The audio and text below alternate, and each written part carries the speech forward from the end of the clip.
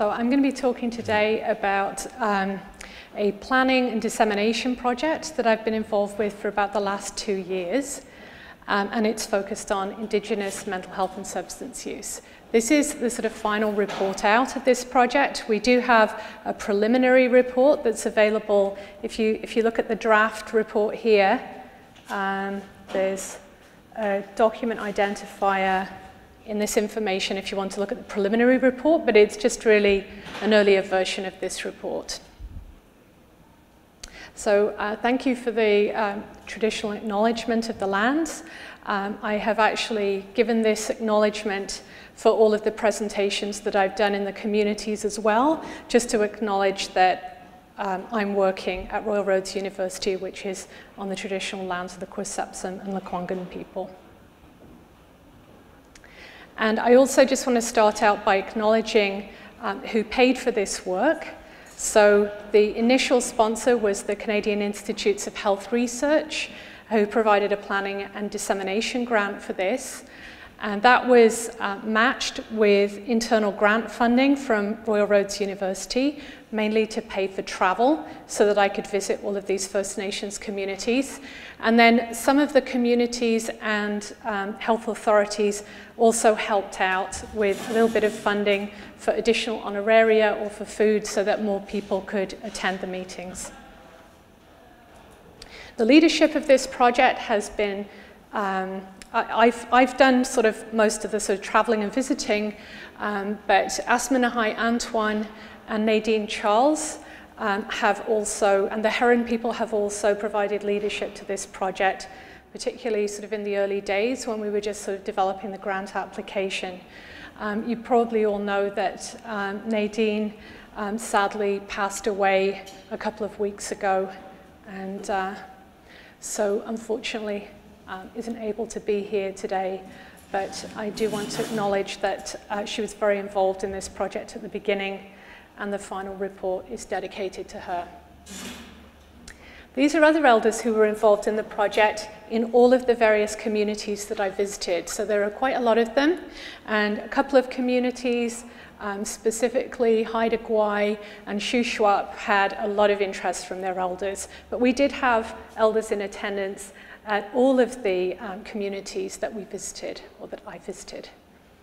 And we also had lots of students involved in the project who also attended the meeting, many of whom were from Royal Roads University, and some of whom were Indigenous, and also from other universities around the province as I sort of traveled around. So that was great having them involved. So the rationale for this project is the recognition of the very high rates of mental health and substance use problems that exist among Indigenous peoples that we have known about for about 40 years. But these problems have typically shown up in statistics as getting, if anything, getting worse. They've started to get a little bit better over the last couple of years, but that's sort of since this project began. But in spite of all of this, the health system has only very recently moved towards taking action, specifically around Indigenous mental health, with the development of and creation of the new First Nations Health Authority in BC, which is the first of its kind in the world, and also the Truth and Reconciliation Commission's work that has kind of exposed many of the problems that Indigenous people have experienced over the last few centuries. And there's certainly a need for more collaboration, or for some collaboration, between health authorities and Indigenous health leadership. This really became very apparent to me when I was working at the Ministry of Health for about 5 years as their resident psychologist, and I was advising on mental health policy. When I looked at where the biggest problems lie, they lie among Indigenous peoples, but we have very little collaboration actually looking at what culturally appropriate treatments would be, how to prevent mental health and substance use problems from developing among Indigenous peoples, and just generally there's just a gap in terms of the dialogue there. So the intent was to develop an opportunity for that dialogue across the health authorities in BC. So the objectives were to engage with Indigenous communities to build collaborative relationships for research, to empower Indigenous people to fully participate in the research process, and to engage with the health system, including the First Nations Health Authority, the regional health authorities, Provincial Health Services Authority, who are a kind of overarching health authority who provide some services for very severe mental illness in BC, the Ministry of Health, and some of the non-profits that are involved in providing services on the ground. The outcomes are to develop a plan for Indigenous health leadership research, including looking at the scope of what needs to be done, priorities, particularly what priorities Indigenous people themselves have around mental health and substance use, and what kind of knowledge translation would be helpful. To reach some consensus on what people's roles are, and to develop an ongoing program of research in the Centre for Health Leadership and Research here at Royal Roads. So through the engagement process, we started with Asma and myself meeting with the Heron people and discussing what this could look like. We also reached out to people in the health authorities who have leadership roles for mental health and substance use. One of the most powerful ways that we engaged with communities was through our Indigenous students. So I was often approached or engaged with students who were on the MA Leadership Health Specialization Program, as well as the MA Leadership, who were interested in doing research in their own communities, and particularly action research looking at supporting mental health. So that was very helpful in terms of, they were inviting me to visit their communities, so it made it a lot easier for me to actually come in and facilitate these dialogue sessions. A lot of the challenges came from within the health authorities. Overtly, the message was very much that they wanted to do this work, that they wanted the engagement to happen, but when it actually came down to organizing events, there was typically some resistance and a lot of passivity as well. So yes, that's a great idea, we'll follow up, and then there would be no follow-up. One of the challenges was that people often didn't see this kind of work as in scope for their position. So they might say, well, like in Interior Health, well, Leslie Bryant is our Indigenous lead, so go through Leslie. So the first meeting that we had in the Interior region, Leslie was the only member of the health authority who attended the meeting, and Leslie had already established a relationship with the First Nations people. So, we got more engagement later on, and that was mainly through Leslie doing the work. So, this is often what happens. It also often happens when we have an Indigenous person who's employed in a specific role to do Indigenous health or Indigenous relations, that everything falls to that one person to do the work, and they're enormously overstretched, and they can't possibly do all of it. So that's something that kind of came up. Of course, that lets everybody else off the hook because they say, oh, well, it's this person's role, so I don't need to do it. So I think part of my messaging later on when I get to recommendations is just recognizing that it's everybody, it's in scope for everybody. And certainly in the health system, it needs to actually be written into people's job description that it's in scope, because unless we do that, people will assume it's out of scope for them. There's also a lot of anxiety that exists in people who are working in the health system around doing this kind of work. And this is starting to now show up in the literature. It certainly showed up when Asma and I did some research together. We had some World Cafes at one of the provincial conferences where there were lots of non-Indigenous people who were very, very much wanting to attend and find out what to do. But when it came down to them actually doing the work, there was a lot of anxiety about that and a lot of fear of doing the wrong thing, offending somebody, some kind of misstep, or just fears around, stereotypes around Indigenous people and what that work would look like. So there is a lot of anxiety that actually played out in this project as well and created barriers within the project. So even people who were working in the system and were Indigenous and it was part of their role, there might still be anxieties there. So around bringing people together and how that might reflect on them and typically it resulted in a shutting down of things happening, cancelling of meetings, or we decided not to move forward, or we need the right people at the table, and then it was never very clear who these right people were, or nobody actually invited them. So that kind of discourse. And there was definitely some apathy as well. It wasn't expressed as an overt negativity most of the time. Sometimes it was, but most of the time it was just simply this, the problem's too big, somebody else either is taking care of it or needs to take care of it, and I just don't have the bandwidth to take it on. Or maybe not even recognizing it as that important. The things that really facilitated it were those pre-existing relationships, or those relationships that my role at the university really helped to create. So the Heron people, asthma, the Indigenous students, and then the relationships that some of the people in the system already had with Indigenous people, that this provided an opportunity for those relationships to be strengthened, which was great. So the first community I visited, I'm presenting them in the order in which I visited them, just in case you're wondering. Beautiful Haida Gwaii. This is a photo I took. These painted canoes were around, and I just went up and photographed one. So, and I also visited in the middle of summer, so it just looks absolutely idyllic there, and it was. I was made to feel very, very welcome in Haida Gwaii. My student, Lauren Brown, who's the health director of the health centre in Skidegate, invited me. She actually invited me before she knew about this project, and her parents are elders, and they treated me extremely well. When we came together and talked about what kind of mental health research would be important to people in that community, they kept coming back to the role of elders as what was really important to them. Haida Gwaii has a culture and a community that goes back thousands of years.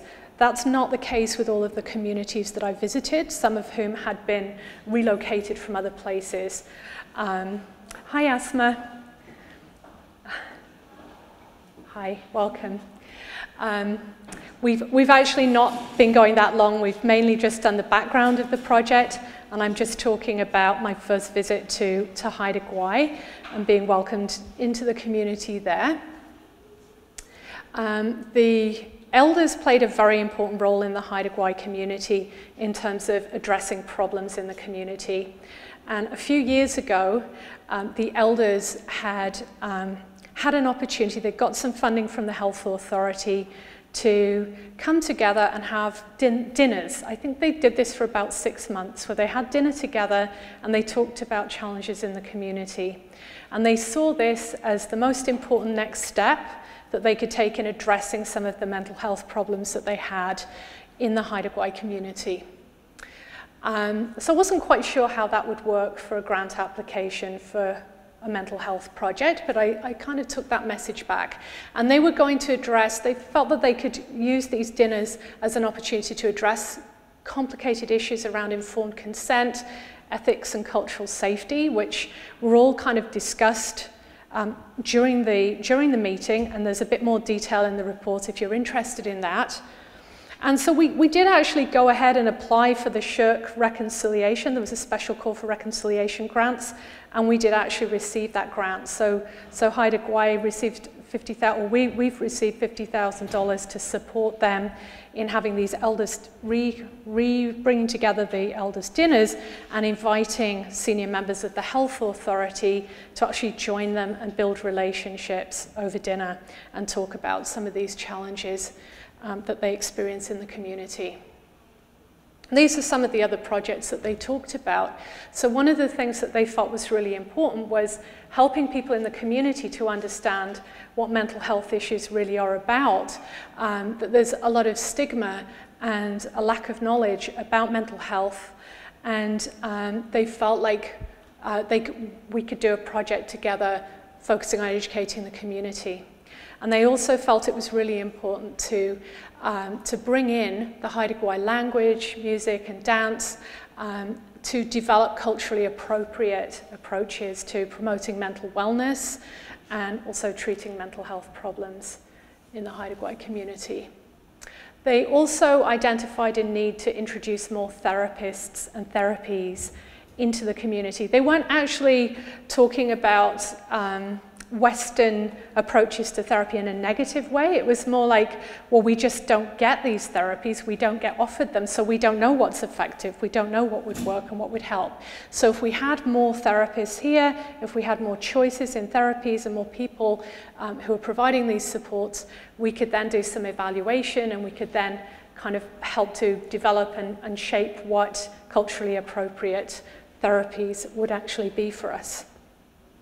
And then they also talked about how when we're actually conducting research, that we should include the presence of a healer or a psychologist or an elder or some other support person who we compensate, we the researcher compensates, hi Davina, for their role in supporting the research participant. And we actually, when we have moved on and applied for other grants, we've included that additional support. And so the next community that I visited was in the Fraser Health region, and it was the Seabird Island community, which is part of the Stolo Tribal Council. And this is a photo that I took when I visited last year for my returning meeting when we had the wildfires. And people in that region couldn't get away from the smoke, so it was everywhere. You can see a bit of smoke in the air there, but it was inside buildings. There wasn't any air conditioning. And so there was a lot of anxiety about how that was going to impact the health of people in the community. So this was again really led by one of the graduate students from Royal Roads University, Lolly Andrew. And Lolly has been working, sort of leading the substance use treatment services in Seabird Island for quite some time. She's just recently opened 2 recovery homes in the community on the reserve, which is a huge shift for what's available to people there, because previously they had to actually leave the community to get this kind of support, and then it was very, very difficult to come back and reintegrate back into the community without relapsing. So she developed these 2 new recovery homes. She did that as part of her leadership project, or her leadership project helped to provide her with the action research on which to base that work. And she also, when I returned, was in the process of building a 3rd recovery home for families. So she's really been moving forward with that work. And we got a good turnout at that meeting from Fraser Health Authority. We had another student from Fraser Health who was not Indigenous, who'd driven all the way from New Westminster to participate. And Fraser Health have worked well with Seabird Island historically. Seabird Island is one of those communities that doesn't have a very long history. It was created by relocating people from other communities. So the people there don't have as strong a sense of a cultural identity as someone like Haida Gwaii. But in some ways they kind of talked about that being an advantage because maybe it was easier to collaborate with the health authority. The health authority was certainly very open to coming in and working and being part of the dialogue and working on new ideas. So I think there was consensus between the First Nations people and the health authority people that it would be great to have some further resources available in the community for people around substance use was the main thing that was talked about. So as well as the recovery homes, if we could just take it a step back and provide a detox service so that people didn't have to leave the community to access detox and then come back into the recovery home if it was all sort of in the community. And Fraser Health were very interested in working with them to develop that and look at evaluating what would be culturally appropriate in terms of detox. I don't know what people know about substance use treatment, but typically detox or medication management facilities are not a very trauma-informed and culturally safe experience for any clients. They're often a very unhappy time for people. and the system hasn't necessarily provided ways of making that a good experience for people. So when people have to leave their community also and then experience racism in those services, it makes it even more challenging. So this is something that we were kind of working on when I was at the Ministry of Health, and we actually developed some guidelines for detox, and some of the guidelines were published, the ones for youth, but the adult ones weren't actually moved forward. So I think we need to do some more work at a provincial level, just around detox generally. And there's also a piece around the continuity of care. So this point about being integrated into the continuum of care is that if somebody goes into detox for 1 to 2 weeks and they come out with all of the substance removed from their system, but none of the psychological help or the cultural supports or anything in order to remain abstinent, their risk of dying from an overdose actually is greatly increased because they don't have the physical resistance to the drug that they had before they detoxed. So if they relapse one time, they could die more easily than if they had just continued to use. So this is something that is known about in the substance use system, but in BC, we just don't have good integration of services. So we talked a lot about developing an evaluation framework, because I think both the Health Authority and the people of Seabird Island felt that, you know, it's more about evaluating what's already available and then tweaking it than necessarily coming up with a whole new way of doing treatment. A lot of the people who have substance use problems in the community have already accessed services and, you know, perhaps somewhat benefited from them, but, you know, there's just a really long way to go. They did talk about developing and piloting the evaluation framework in the new recovery homes. As far as I know, that hasn't happened yet. They're still kind of working out all the details of just setting up and running the recovery homes. We also talked quite a lot about expanding prevention initiatives. If you're interested, if you take a look at the Seabird Island website, they've actually done an amazing job of documenting their history and a lot of the work that they've done over the years, more broadly, not just in health, but in things like education, things like putting a daycare into the high school to reduce the number of teenagers that don't finish high school because they get pregnant when they're young.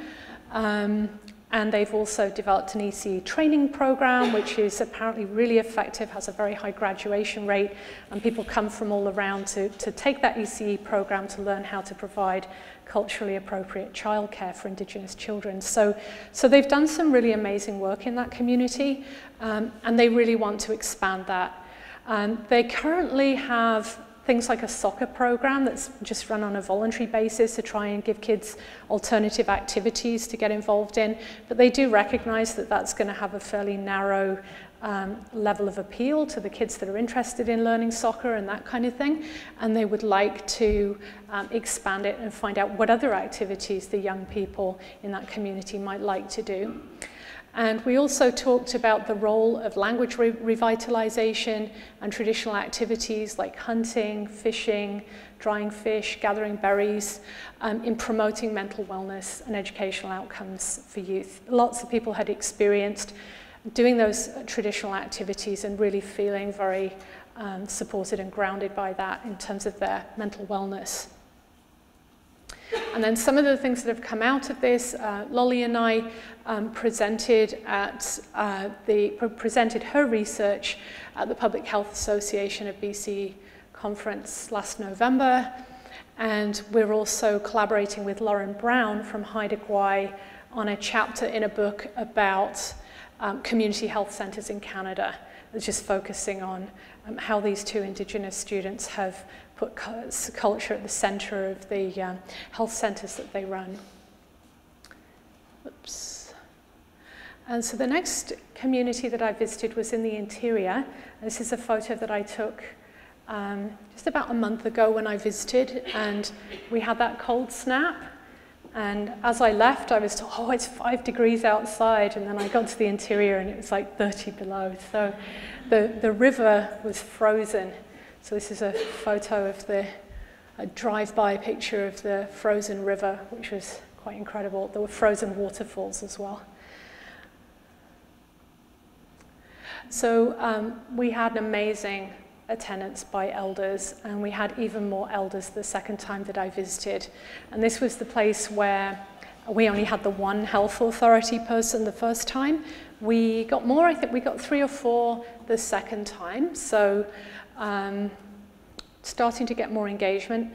I know at least one of those people was in an Indigenous specific role though, so it's great that they've created another one, but just sort of back to that point of when a person is hired to do, you know, to be responsible for an Indigenous role and everything falls on them, and then other people don't see it as their responsibility and don't show up. So I think it's getting better, but very, very slowly. So they talked about a couple of projects in detail. One project that, and these were things that had already been done on a voluntary basis in the community. One of them was to build on work that had already been done with young men in the community. So there was a lot of concern expressed. We had a lot of male elders there who were really concerned about young men getting into drugs and not having positive male role models. And some of them, you know, not having father figures and not having positive experiences of, I guess, rites of passage to manhood was probably the best way to talk about it. And they wanted to, and they're already doing some of this on a voluntary basis, but they wanted to develop something a bit more formalized around youth, young men, being mentored by older men in the community in traditional hunting techniques, methods, and for this to be a rite of passage for them. And they also talked a lot about how, you know, they could feed their families if they could hunt and that kind of thing.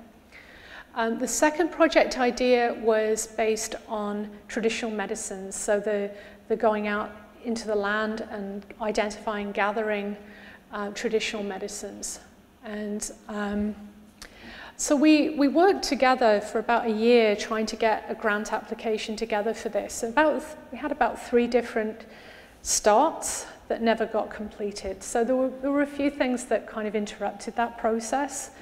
Part of it was, you know, I could draft the grant based on what had come out of the discussions, but there were certain pieces that I really needed from the community, especially around timelines and that kind of thing. And it was just very difficult for them to do that because, I mean, some of the concerns around protocols and around doing the right thing and that kind of thing also impact people in First Nations communities. So even when I visited a month ago, there was still a real lack of clarity on what the protocols really were for being able to do a grant application and who permission should be sought from and that kind of thing. So they did think, though, when they got the preliminary presentation, that what they were doing in Haida Gwaii might be a good thing to do in their community as well. So because they have such strong involvement from their elders, if they could get some kind of funding to bring elders together, perhaps with health authority leadership, to discuss this and work this through, that might be a good first starting point. And so we're just continuing to explore funding possibilities. Leslie Bryant's actually, her role is also to help with research funding. So she works for Interior Health on facilitating research funding specifically focused on Indigenous health. So I think we'll sort of get there eventually, but it's just interesting that they're very engaged, but there are just still these barriers that have kind of got in the way of being able to be successful in getting funding for the community. And then this community you probably all know, if you've probably driven through it on the way up to the airport. The Sayout First Nation and Vancouver Island Health Authority took this photo a couple of weeks ago down by the water at the end of the day.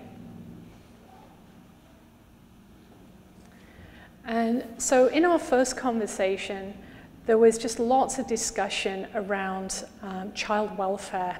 That was just a major concern within that community. Part of it was that we had a student from the Ministry for Children and Family Development who's also on the leadership program. And she's not Indigenous, but she works with the Cowichan community as a child welfare social worker, and she's also trying to really facilitate and support keeping families together and keeping Indigenous children with their parents. So she's really been focusing on that, and she's doing her thesis in that area as well. So that was kind of what she brought to the table, and then people within the community were saying, yeah, this is a real issue for us, and talking about the kinds of experiences that they'd had with children being taken or being forced to give children up. And I don't just mean a long time ago, but pretty recently. So we talked, and we also had people from representing the Ministry of Health and the Ministry of Mental Health and Addictions as well, because they're actually local to this region, and they were incredibly supportive of these research ideas. So that was a really positive experience of bringing together health system partners and First Nations people. We also talked about, in quite a bit of detail, what the project might look like and how we might work with parent-child dyads if a parent was at risk of having a child taken due to mental health and substance use problems, and what kind of supports could be put into the family, and just following up on the health and the well-being of both the parents and the children. And we talked about therapy being available for all of the participants, and also the researchers and the elders who could be affected by the very emotional nature of this work. We talked about having a 2-year extension so the families could be supported for a longer period of time, maintaining custody of their children, and then assessing the long-term outcomes for parents and children. Then within Island Health, there's been another project that we've worked on that's kind of concurrent to this one, which you might have heard of, the Destin Project. And this work has been done started anyway in Port Alberni with the West Coast General Hospital and the New Chantha people. And Vancouver Island Health Authority was already working with that community before we were invited to support it with a project grant, which we did get a couple of years ago. And 2 of our students, Eunice Joe and Heather Hastings, have been leading this project. And Asma and both of those students and I presented where we were up to back in November in the Healing Our Spirit Worldwide 8th Gathering in Sydney. So that collaboration is continuing with the Health Authority. And then the last community that I visited was in Vancouver Coastal. And I decided for this one to visit the urban Indigenous people of the downtown east side, because in that area, I'd already done some work with them in the Ministry of Health. And in that area, there's just such an extreme level of need and such low resources available that it just seemed like it was really important to give those people a voice. So I also connected with Vancouver Coastal, and we had some of the same obstacles that I've talked about before around setting up meetings and getting anxious and cancelling them and that kind of thing. So where I ended up was working with the PHS Community Services Society. So they used to be, PHS stands for Portland Hotel Society. They used to be known for providing the very low quality housing in the downtown east side. And they've increasingly been involved in mental health and substance use research and looking at quality of life and helping to support people.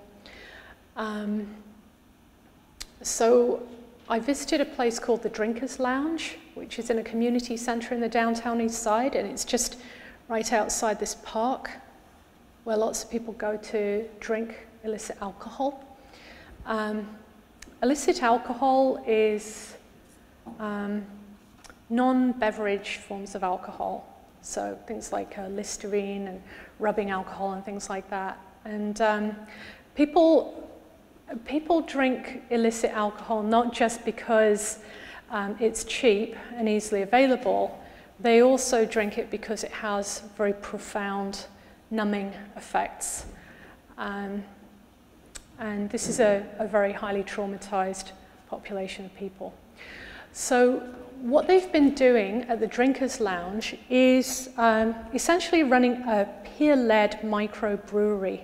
So these are people who are reformed illicit alcohol users who now work in a kind of semi-professional capacity making beer and wine. And then they sell it, and the PHS Community Services Society provide a little bit of funding to help them with this. It's a harm reduction approach where they sell it or exchange it. So people can either pay a very, very low amount of money to have a daily intake of alcohol, of beer or wine, or they can actually just bring in a bottle of Listerine or rubbing alcohol and exchange it for a bottle of wine or a bottle of beer. And they also run other harm reduction strategies, like they go out to the parks in the summertime and they distribute water, bottles of water to people because people are at great risk of dehydration during that time, and they give them sunscreen and things like that. So it's a bit of a mental leap for a lot of people to think of this being something that the health service should be providing. And I think it needs to really be viewed in the context of what's available right now, rather than this is an end goal, this is what we should be doing. One of the things I found really reassuring when I first connected with Russ Maynard, who's the PHS Community Services Society staff member that told me about all of this, is, you know, when he was showing me around Insight, he was like, we don't want any of this. We don't want to need this. But right now, this is saving people's lives. So this is what we're doing. And that was so reassuring to me, because I think sometimes people misunderstand and think that people who promote harm reduction actually want to give people alcohol or drugs. And that's not what it's about at all. It's about keeping people alive. Anyway, back to the research conversation. There was actually a lot of enthusiasm from people who were part of the community who had got to the point where they were mentors in running, or they were sort of managers in running this microbrewery, and they were sort of mentoring younger people. They might have been abstinent themselves, or they might not. They had groups there that were for people who were what they call sober-ish, because if they actually required people to be sober, nobody would be able to show up.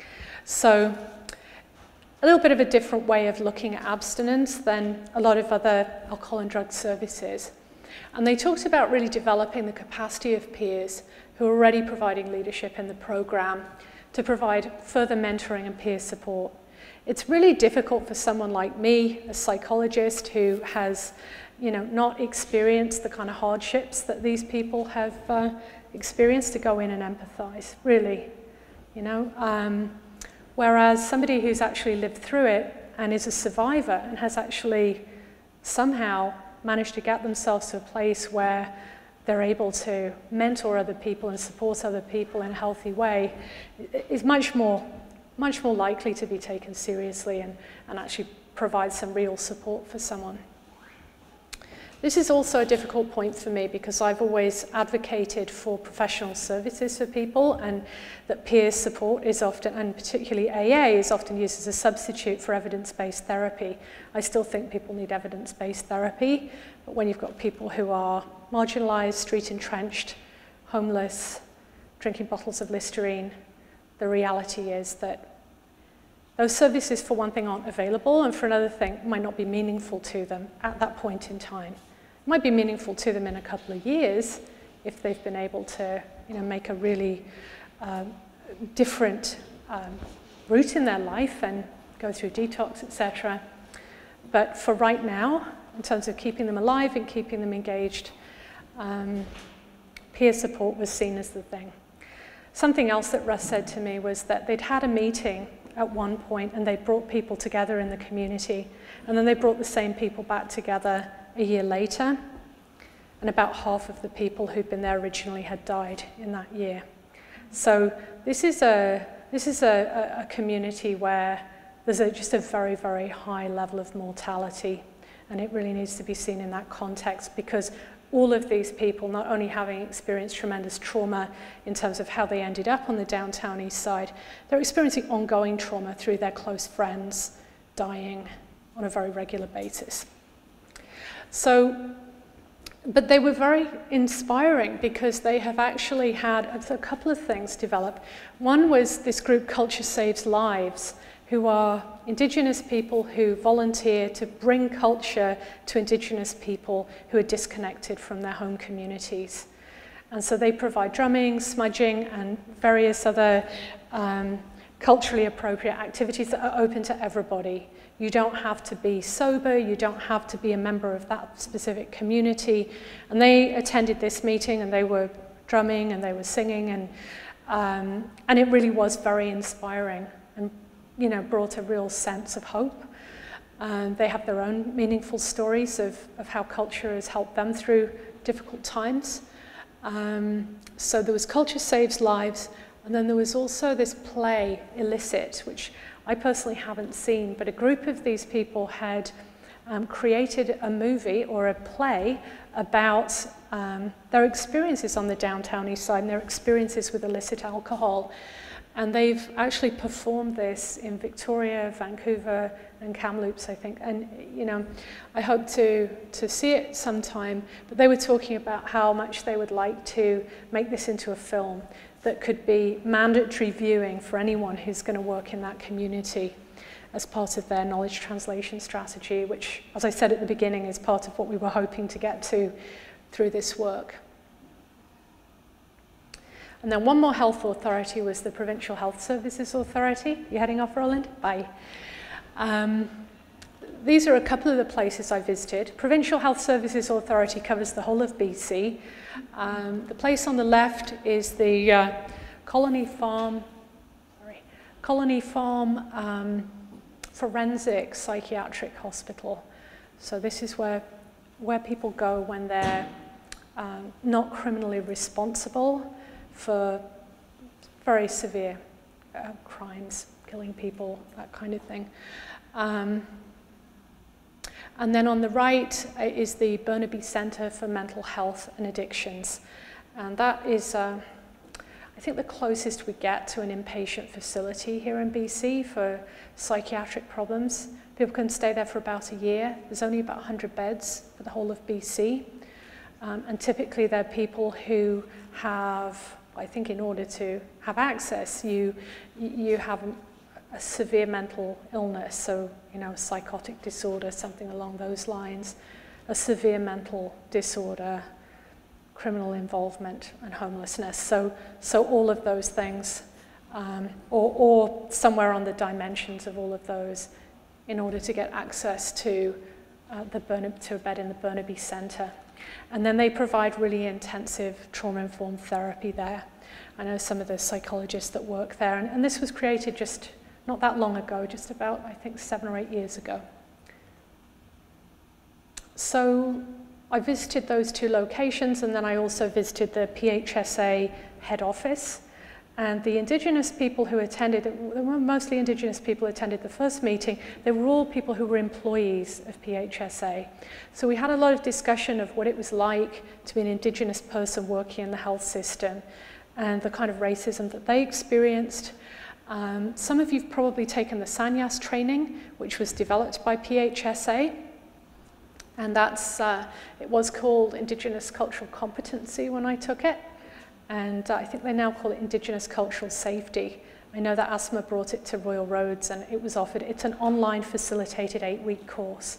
And during that course, people are asked to disclose to the facilitator an incident of racism that they've experienced or witnessed. And so over the 10 or so years of running this program, PHSA has amassed a huge number of incidents detailing racism that's happening in the health system. And so one of the things that they were interested in doing, and they've already started some of this with another graduate student, but to actually do some analysis of this and provide feedback back to the health system, the health authorities, about these are the kinds of things that people are experiencing. These are the things that people are reporting right now. And to actually take up some follow-up action. So one of the things that's really difficult about this is we have such a shortage of healthcare providers in BC, particularly physicians. There's a lot of fear that, you know, if it's perceived that anybody's pointing the finger at these physicians and saying that they're racist, that they're just going to go away. They're not going to provide us with services. So there's this sort of balancing between needing to address racism in the system and needing to placate physicians and other healthcare providers. So we had a lot of conversation about that. We also talked about referral pathways. So another thing that really stuck with me when I went to Colony Farm and I met with Tonya Nichols, who's one of the people who runs the program up there. She said, yeah, we don't get a lot of Indigenous people here at the forensic hospital, and maybe we should. And I thought that's a bit racist. But then as we talked, I realized what she actually meant was the system doesn't refer people to Colony Farm. They're just all put in jail. They never get the opportunity to get that not criminally responsible outcome when they've committed a serious crime. So they don't have the advantages of being at Colony Farm. It really is a beautiful place. It's a very supportive environment. It's very safe. And yet, most of, when I've been in the jails here, they've been full of Indigenous men. And then you go to Colony Farm and she's saying, yeah, we don't get a lot of Indigenous people here. So, there's something around the referral pathways and people actually getting access to things that have been put in place in the system to help people. So we talked a lot about an exploratory study looking at referral pathways, and that came up again in the Burnaby Centre as well. That yes, they do get a lot of Indigenous people at the Burnaby Centre, but it's not reflective of the number of Indigenous people with mental health and substance use problems in BC. So they're still underrepresented. Remember, it's only 100 beds. So, it's not a lot of space for anyone. There are other issues around Burnaby Centre as well. It's predominantly people from around Vancouver that get access to that. It's supposed to be a provincial resource. But if you live in Prince George or Haida Gwaii or somewhere like that, how are you going to get there? How are you going to stay connected to your community? So they were some of the questions that came up. And then we also talked about ways to access those specialized mental health services in an Indigenous, culturally safe way. And then finally, we talked about people with severe cognitive deficits. So this would include the kind of people I met with at the downtown east side, and people at the Burnaby Centre and other places where people have really been very severely impacted by violence, trauma, substance use, and mental illness. They're not able to function in a way that allows them to benefit from some of the therapies that require the kind of higher level mental facilities that everybody here in this room would enjoy. So, for example, there's an approach to treating psychosis called cognitive behavior therapy for psychosis. And I learned about that when I was at the Ministry of Health and really tried to promote this across the health authorities. But what I heard was they've actually discontinued that in the Burnaby Centre because the people who live there, who are staying there, have died an average of 7 times before they get there. So their brains are not able to function in a way that allows them to be able to do cognitive behavior therapy. They've got to be able to analyze their thoughts, feelings, and behaviors. A lot of them just aren't in a place where they can do that. So what kind of therapeutic interventions would be helpful for those people, would help them to function, would be able to help them live satisfying lives and not necessarily be on this recurring cycle of crime and imprisonment and then homelessness that we see happening. So I'm just getting to the overarching messages. I'll try and wrap up quickly because I know some of you might have questions. There were 3 big messages. One is that there's a lack of access to mental health and substance use services for Indigenous people across BC. Whether you're looking at the on-reserve communities or the urban Indigenous people, those services aren't available.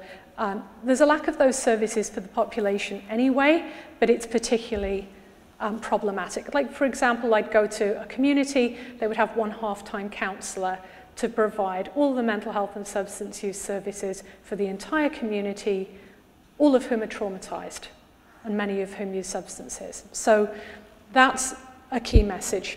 Another key message is around trauma. We hear a lot about historical trauma, about residential schools. That's definitely part of the picture. However, Indigenous people are experiencing trauma right now on a daily basis. So That needs to be understood, and we really need some trauma-specific services. And a lot of health authorities are working now on trauma-informed practice and trauma-informed care. That's really just about helping staff to understand how trauma affects people. It's not actually providing services to those people, treatment services that they need. And the other one was about the importance of culture in healing. It was a key message that I heard in every community from Haida Gwaii through to the downtown east side. It's not typically part of traditional therapy. I have to say, as a psychologist, culture has never really come into it. It's all about the brain, the behavior, those kinds of things. For Indigenous people, culture is really important to healing. So the recommendations, I'll just go through quickly, to ensure that every First Nations community has access to primary care, specialized psychiatric or psychological services, and the full continuum of substance use and addiction services. Financial support and oversight to the health authorities in implementing recommendations and developing research plans, and expanding access to trauma-specific services in addition to trauma-informed care. And the recommendations for the health authorities are similar: ensure that First Nations communities and urban Indigenous people within their regions have access to the full continuum of mental health and substance use services, shorten and simplify the process of accessing services. It's ridiculously complex, and if people have brain injuries and things like that, it's just impossible. A named point of contact for Indigenous research within each health authority, and that doesn't mean that that person's responsible for it. It means that if I want to do research, or Brian or anyone at any university wants to do some research with Indigenous people, which we should be doing, they know who to contact, and that person can link them with the right people. Also, protocols to ensure respectful engagement with both Indigenous communities and researchers being made available to researchers so that people can get past that anxiety they have about doing the wrong thing. Staff orientation and mandated training regarding historical and current issues affecting Indigenous people. And I know we have the Sanyas training. I kept hearing we need more than that. Include working collaboratively with Indigenous peoples within the scope of all employees' job descriptions, and develop and implement policies and processes for the prevention of racism. And then feedback for the funders, specifically the CIHR, increased research funding to support development of culturally appropriate services for Indigenous peoples, develop alternative non-competitive models of funding so that when people who are part of First Nations communities want to access some funding for a recovery home or a detox or whatever, they're not having to compete with their neighbours. We should be able to provide funding for all of them to have it. Include travel expenses in funding models to facilitate relationships and trust. The most time-consuming thing for me on this has been trying to find funding from internal grants so I can actually visit the communities that I've promised to visit, because it wasn't part of the planning and dissemination grant. And develop more flexible timelines for funding applications and for research to be conducted, because we kept hitting that roadblock around timelines. Next steps, I'm going to be presenting this report to the Ministry of Health and Ministry of Mental Health and Addictions, and continue to support communities through collaboration on research funding applications.